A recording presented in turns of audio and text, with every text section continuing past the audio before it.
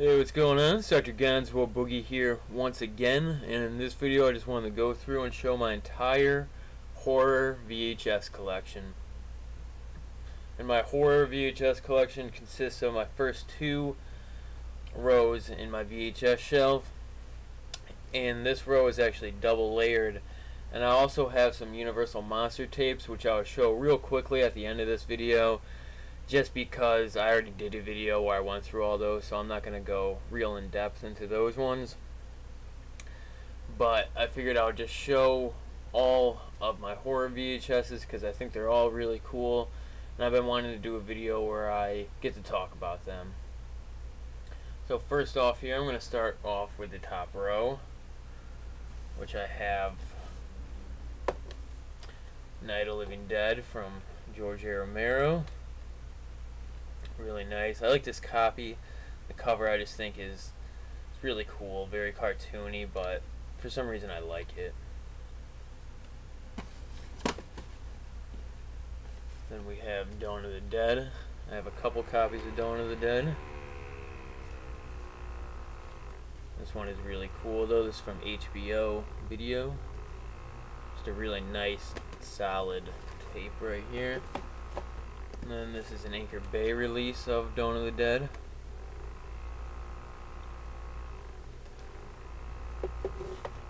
I also have a couple copies of Day of the Dead. I really like this one. This is a media tape.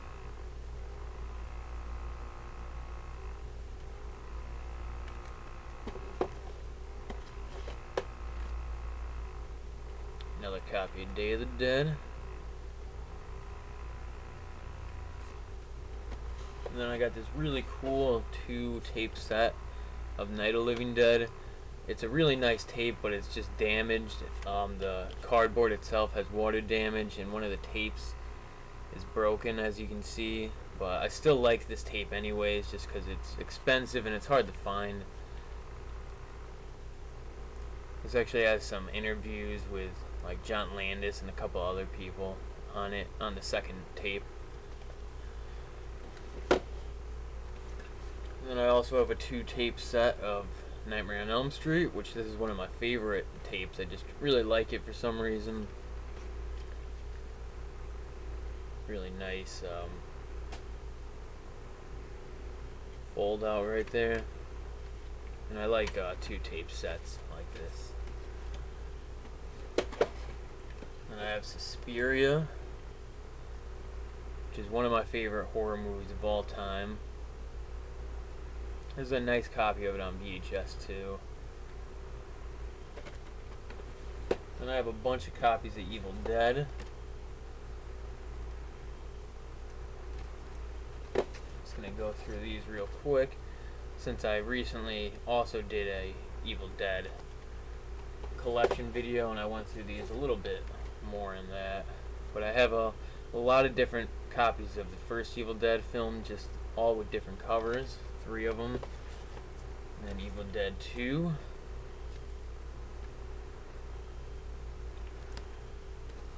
This is probably my favorite copy I have of Evil Dead. It's an older, I think maybe an 80s tape of Evil Dead. Just really nice. And this is the limited edition copy of Evil Dead. Cool, it's numbered.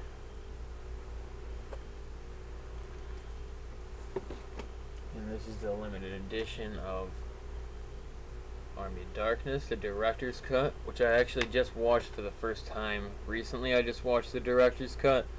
Thought it was pretty interesting. And Phenomena from Dario Argento. It's a nice Anchor Bay tape of this.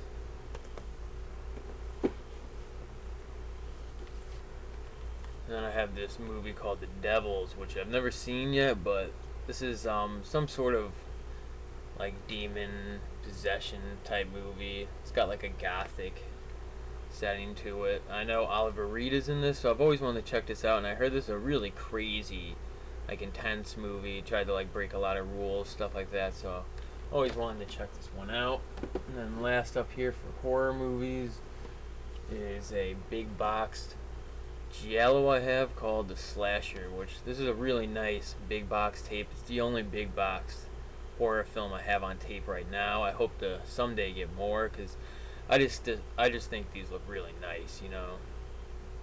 But I've actually never seen this either, but one of these days I'm definitely going to check this out. Next time I'm having a giallo marathon or an Italian horror marathon.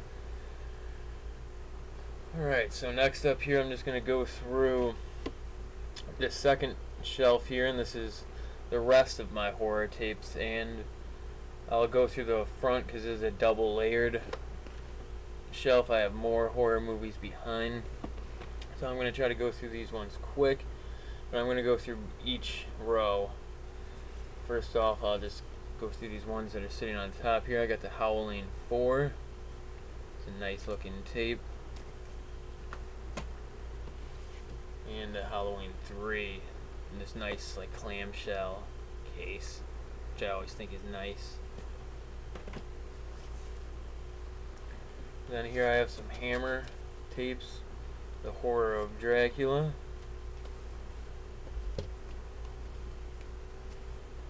another copy of that, why not? And then this is Brides of Dracula, the first sequel to Hammer's Dracula from the Hammer Studios. Dracula has risen from the grave. There's awesome cover art on all these Hammer tapes. Taste the Blood of Dracula, which is one of my favorite titles for one of the Hammer movies. Just classic. Taste the Blood of Dracula.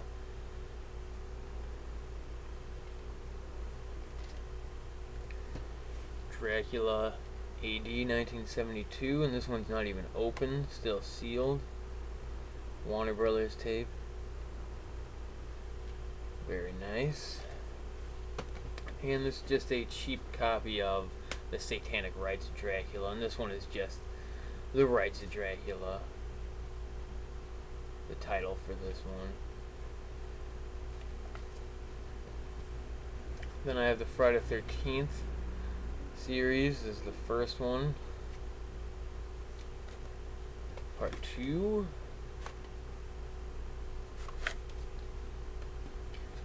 Part 3. I love the Friday 13th movies, and I love all these tapes because I used to rent them when I was a little kid at the video store, and when I got older too, and I just always really loved the way these tapes look. Friday 13th Part 4, the final chapter. This is actually my favorite one in the series. I just love to watch this one.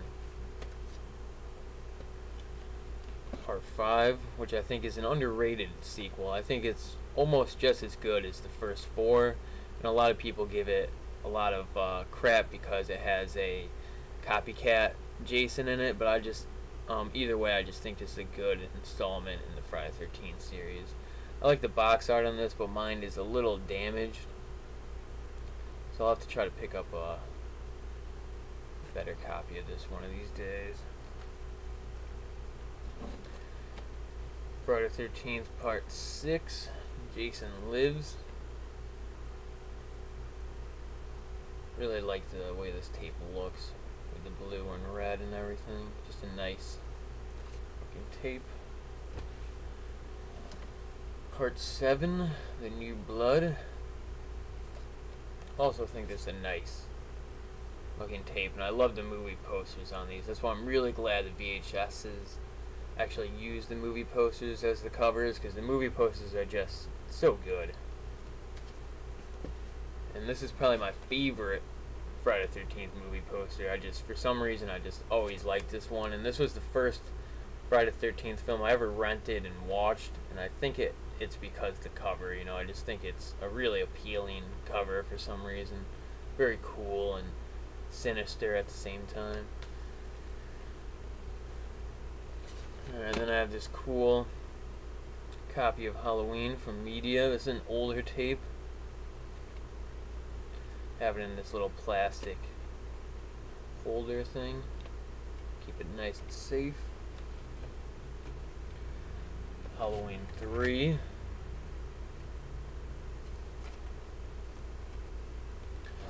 El Elvira, Mistress of the Dark. This is a really funny and cool movie. I would recommend this if you've never seen this. And Elvira is just awesome. An American Werewolf in London, which is one of my all-time favorite movies of all time. I just love this movie. Directed by John Landis. The Return of the Living Dead. Just a really nice looking tape. An awesome movie. One of my favorite zombie movies ever. It's just one of the best. And then Phantasm 4. And I actually have the first 3 on DVD, so I was really happy and I felt lucky to find this one on tape because now I have the whole series, the first 4 to watch now. I know there's a newer one coming out, so that's interesting.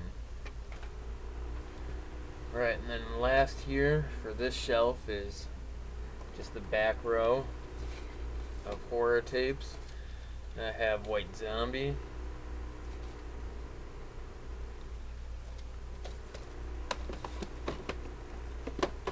Freaks, which is a really cool movie, directed by Todd Browning. He also directed the Bela Lugosi Dracula movie. King Kong, the classic. That's all I need to say about this one. Just one of the most classic movies of all time. The Hunchback of Notre Dame. This is actually not the silent one, but this is a remake from RKO Pictures from 1939. I've actually never seen this, but I've always been interested in checking it out. Alright, and then 13 Ghosts. Really nice looking tape here. This cheap 2-pack of Psycho 2 and 3, which right now this is the only way I own Psycho 3, so if I ever want to watch the first 3 Psycho movies, I'll have to check and make sure this tape works, because a lot of time these cheap 2-packs like this from Good Times don't even work too good after a while. Attack of the 50-Foot Woman. Cool key videotape. These just look really nice. Nice old 80s tapes here. Also a key videotape, Cat's Eye, Stephen King movie. Really good too. I just think this is a fun movie. The Exorcist. The Exorcist 2, which is a horrible sequel, but I still like to watch it every once in a while. Prom Night with Jamie Lee Curtis. Still never seen this one, but I plan on actually watching this really soon. I just picked it up on DVD. Manhunter, which this is my favorite out of all the Hannibal Lecter films, and I just think this is a really awesome movie. Frozen Terror, which is an Italian giallo. This actually was directed by Lamberto Bava, and it also goes under the name Macabre. And I know I got it on DVD. I actually got it right here on a 2-pack with another Lamberto Bava movie, A Blade in the Dark. This is a pretty rare tape. One time I found a copy of it going on eBay, and it was going for like, I think around like 40, 50 bucks. I found this at just like a really weird shop around where my school was for like 25, 50 cents, so I was really glad to pick this one up. And Chud, which I actually don't have this on DVD right now, so this is the only way I can watch Chud, but eventually I'm going to pick that up again on DVD. Creepshow 2, really awesome. I almost like this just as much as the first Creepshow for some reason. Got some of the Texas Chainsaw Massacre films. Texas Chainsaw Massacre, the first one. Nice copy here. I'm missing the second one, which is a shame. And then Texas Chainsaw Massacre 3, Leatherface. in Texas Chainsaw Massacre: The Next Generation, which is okay. This movie gets a lot of hate, and you know, I have fun watching this movie every once in a while. And last here for this shelf, I have an episode of Freddy's Nightmares, which is really cool. I haven't watched this yet, but I'm really looking forward to checking this out one of these days. And then a couple episodes of Tales from the Crypt on tape, which I don't think I have these on DVD because I only have season 1 on DVD right now. So this is pretty cool. Nice looking tape here. Alright, so really quickly I'm just going to switch the camera onto my Universal Monster tape collection. I'm just going to go through that really quickly. Alright, and these are the Universal Monster tapes, which I'm just going to go through really quickly because like I said before, I've already done a video recently where I talked about all these tapes, so I just, you know, I don't want to repeat myself too many times. But I got this really cool Dracula tape. I just think it's really nice.